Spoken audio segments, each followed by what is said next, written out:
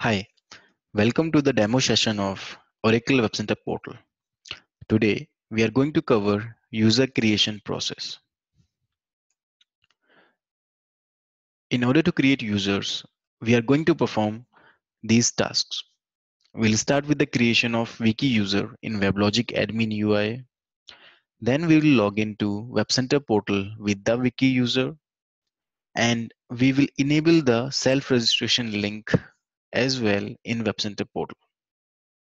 After that, we will grant admin permissions to our newly created users, and we will log into WebCenter Portal as well.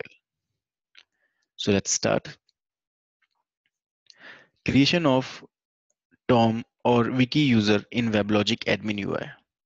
Log into your WebLogic console at http your hostname port number /console. Once you log into the WebLogic console, go on security realm link. Click on that, and then you would be provided with my realm screen. Click on my realm. It would open a configuration page.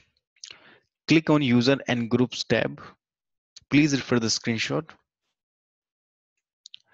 In user and groups tab, you will see a list of already created users.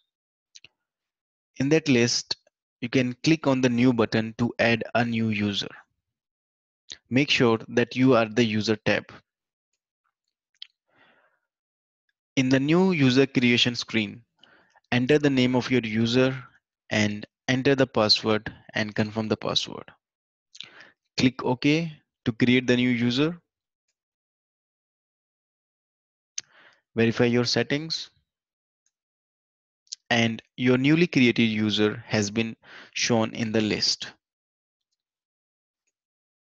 Now go on the Groups tab of the user. This can be reached by double clicking on the user and then click on the Group tab. You will see a list of privileges.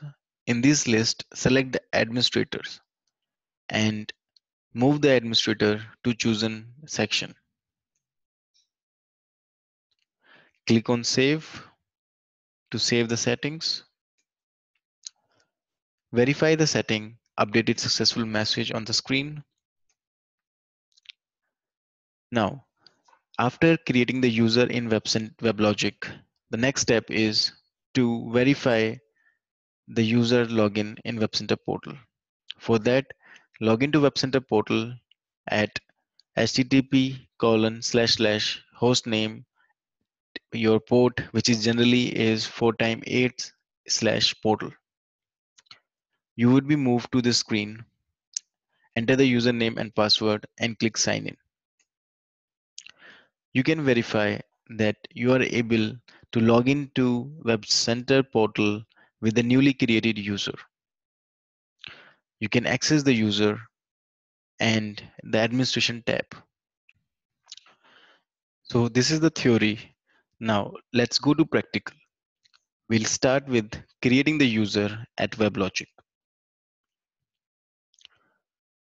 For this, I log into my WebLogic by hostname port 7001/console. You can see I logged into WebLogic console. I'll enter my credentials and I would be redirected to WebLogic screen.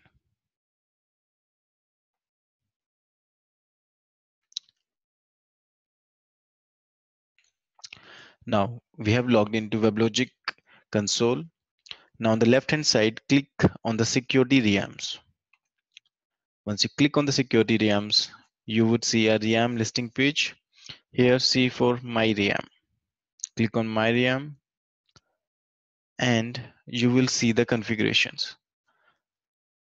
If you see above, you will see a list of tabs. In these tabs, you can find users and groups. And there you will see all the group listed. Click on new and enter the username that you want to create. I will create wiki and enter the password.